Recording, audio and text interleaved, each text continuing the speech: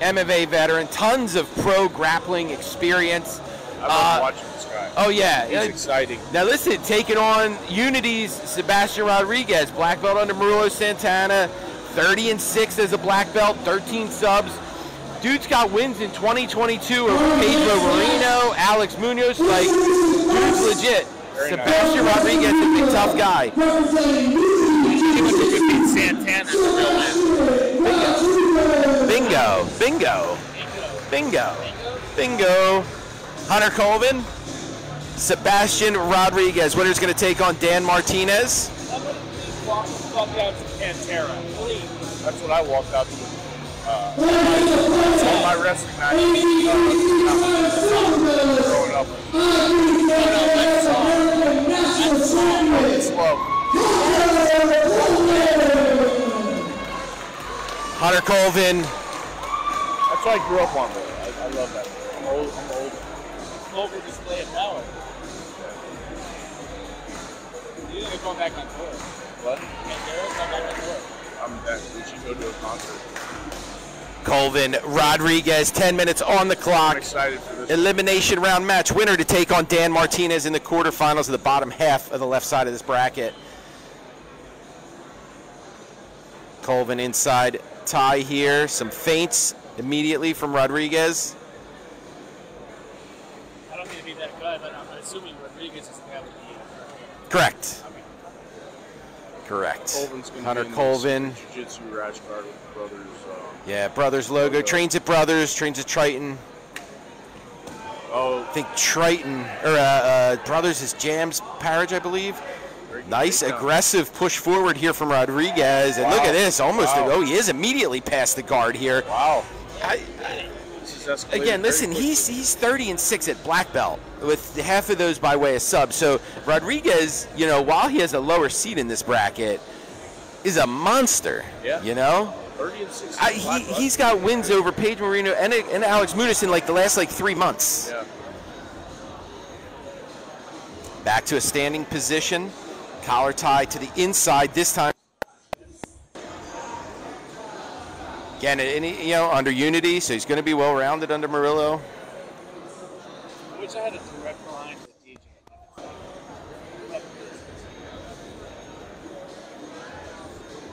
Back to center here for Rodriguez. Both these guys very well-rounded, too. Nice foot sweep attempt here from Colvin. As far as legs go, you know, back, overtime experience, like these guys are going to be well-rounded at every aspect. And I dig that. I really think that Rodriguez isn't sitting either. Like he's standing. There's a nice double. And look at how quickly Rodriguez is able to get butterflies in and start. We have a skirmish in the stands. Yeah. People are flying everywhere. Yeah, and if there's ever somebody that's like down for fighting in the stands off the mat, it's Hunter Colvin. Yeah, it's Hunter Colvin. Like he's down. I love watching the players when the guy was clubbing his head. He's like, "What? Like, let's go, dude." Yeah, he clubbed back. Was like, "Is this cool?" Yeah, exactly. I'm down. He ain't scared. He ain't scared. Yeah, Polaris vet. I like the head movement of Rodriguez here. I like his aggressiveness. Matching collar ties here for Colvin and Rodriguez. Beautiful throw by. Little level change, just let his head touch his chest. Nothing to make Colvin sprawl. Still hanging heavy. Gino, you tickled the pickle there. I try. Yeah. Gino busted out some fucking Pantera back in the day. I did. That's some shit. Like, Absolutely. Yeah. Pantera, Megadeth. Fuck yeah. There you go. Iron Maiden. There you go. Collar elbow tie. You see Colvin. Nice level change here from Rodriguez. He's tight on that head and arm. Oh, he's going to have to ditch it, and immediately looks offensive attack to the leg. Tried to elevate to get to that inside Senkaku. Rodriguez, aware, allowed his hips to elevate and immediately planted right back down to a good base. Colvin trying to invert across either to that other side, but Rodriguez did a very good job of stifling the inversion leg, that secondary right hand. Trying to pass off to his right now is Rodriguez. Back to the feet.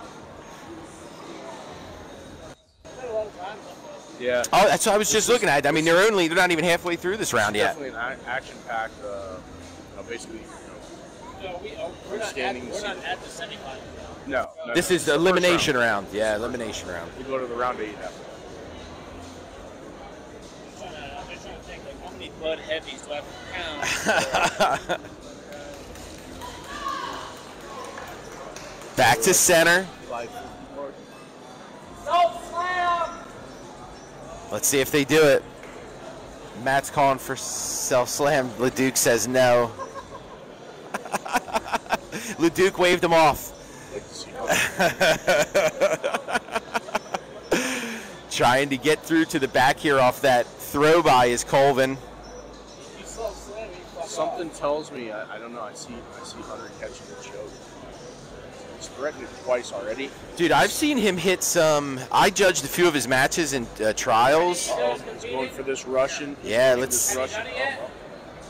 Dude, fucking self-slam, bro. He caught a good one actually at trials. The diesel squeezle that he caught on Achilles Rocha. I was the judge for that match. Oh, nice. And that came on quick. For self-slamming. What? What's the technical term for self-slamming? Jumping guard. Jump guard. Jumping guard.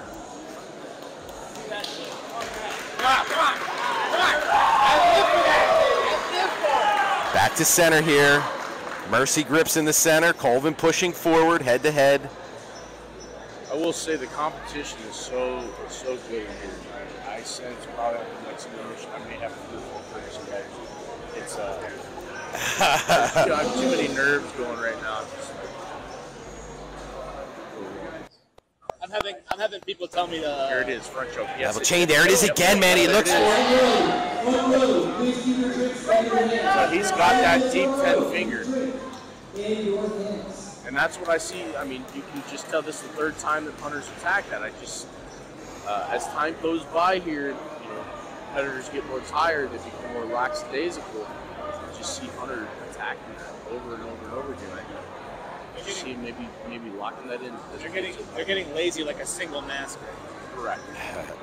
At least triple. Or the wearing one when it's under your nose. Oh well. Because we all know how effective it is. Tries again. This time he's going to get. Now look at that grip. Maybe Yeah. Darce? Yeah, trying inverted Katagatami off to the far side, trying to darce him up. Now he locked the figure 4 up early, right? Like real early. Like this is bad. But if he can sit him onto that shoulder, there it is. So bad. Now look, getting some space, looking to get some space from the bottom is Rodriguez. But if he's able to get over top of that arm, that top arm or that elbow, if his left leg can get over top of that, it's going to be really difficult for Rodriguez. Right now, Oh, wow. Had to ditch it. Rodriguez immediately looks to throw that leg over from the inversion. I'm going to be honest. I thought that was cooked. I thought that was done once he got over that arm.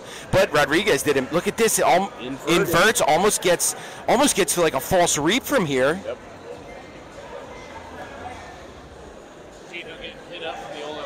He does. Double trouble. Double trouble. Release that leg. Colvin very comfortable in that position. Back to this front head. Head and armor trap. Let's see where he looks to move to. Did you see him try to control that wrist first that time? He controlled the wrist. That's beautiful. Kept control of the head. Yep.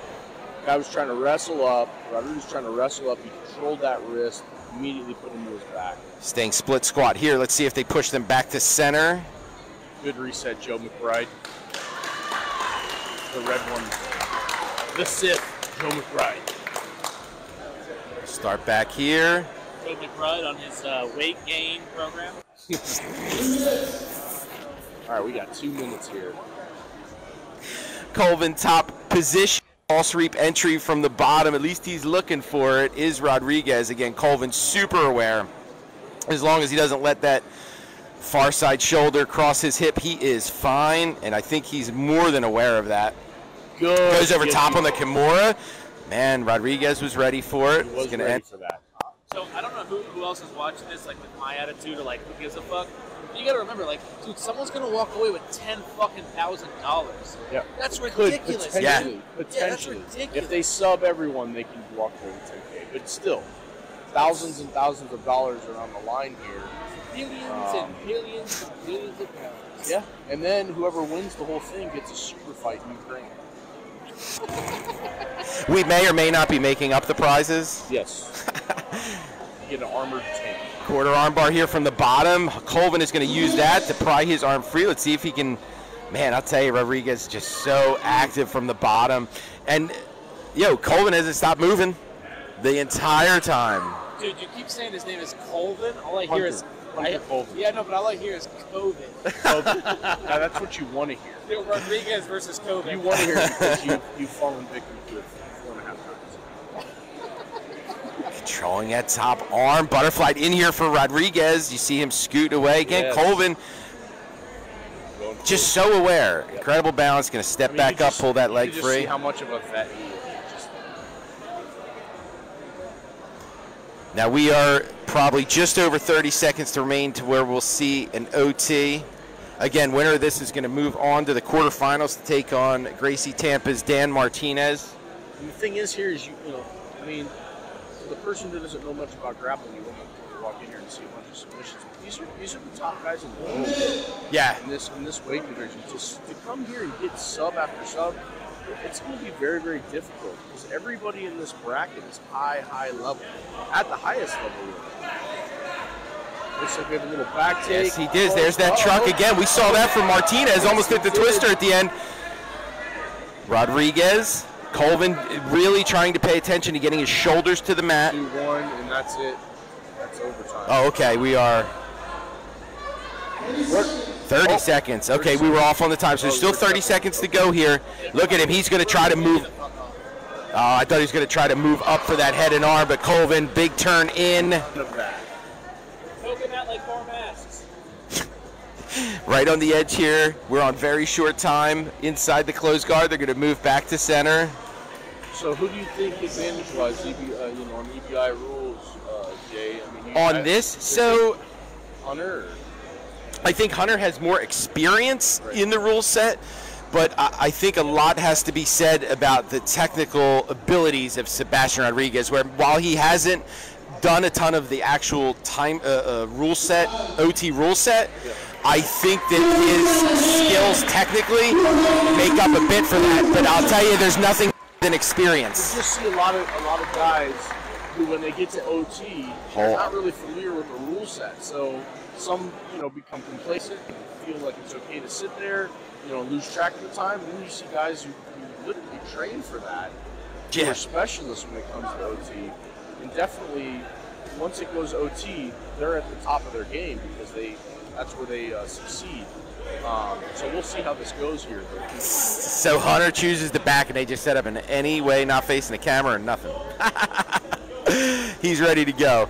Offense set, defensive set, top of the first. We are a go. Colvin on the back, Rodriguez.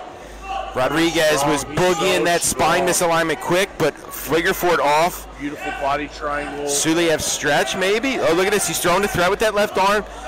Yo, that threat with the left arm, like throwing a hard. There it is. Oh, he's still got beautiful back control here. Yeah, with your ability, when you can't slam, man, you take away your ability to do, when you're standing in that position and you can't slam, man, a big threat across the face with a forearm, you know what I mean? That really... I see a pair of bow tie leather. I'm going to say those are not leather, though. I'm going to say those flip-flops that are left there are definitely from Payless. Body triangled off here from the back is Colvin. Restarted in the middle. Right back on it. Gets that arm back up over the head. He needs to really get them shoulder blades down. Look at the foot pummeling, too. Look at the foot pummel. See how he's trying to step on it and get his leg under? But Colvin is throwing so many threats to the upper body that he's forcing him to have to keep his hands up. He's so nasty on that back position. You see him clear it off to the side now. You gotta love seeing how he's removing that arm to the other side to try to get his back to the ground here, and he's doing it. He's progressing. He's progressing. He's almost out. Almost out. Rodriguez is almost out. Shoulders clear. Still trucked, so he's still caught. Now he's out. Yep. All right, first round of OT. What we got time-wise? 135 on that. 135. That's a good ride time for start. Colvin. Yep. Rodriguez now starting. Colvin definitely in a good position here. He's in a good position for him to get his left shoulder down But Rodriguez seems to have a really, really good, nice, tight lock. See what he's focusing on? Ear to ear. Yep. He's so focused on his head-to-head that it's making Hunter really have to hand fight and not focus on the legs because he has to start moving that upper half of his body. I would like to see Rodriguez's head on the other side, though, of Colvin. So The biggest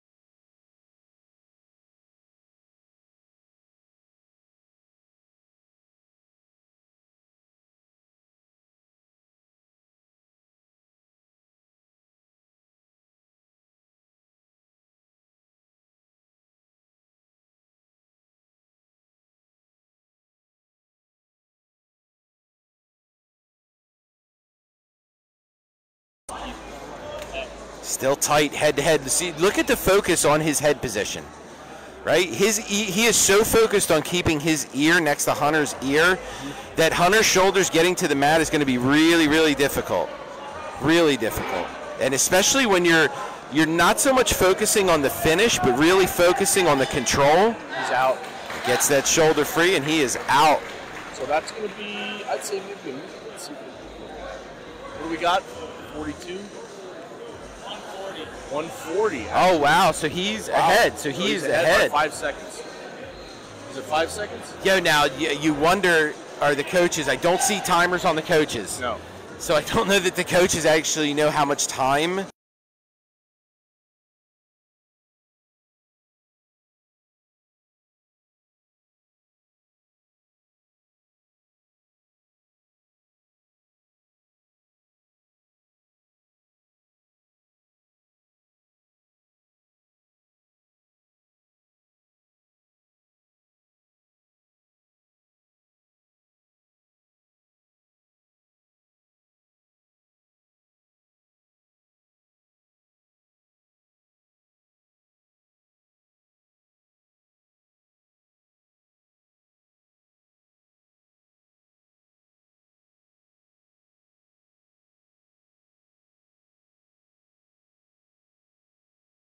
That's beautiful by Hunter. Triton Fight Center, Brothers Jiu-Jitsu's Hunter Colvin going to move on to the quarterfinals to take on Dan Martinez.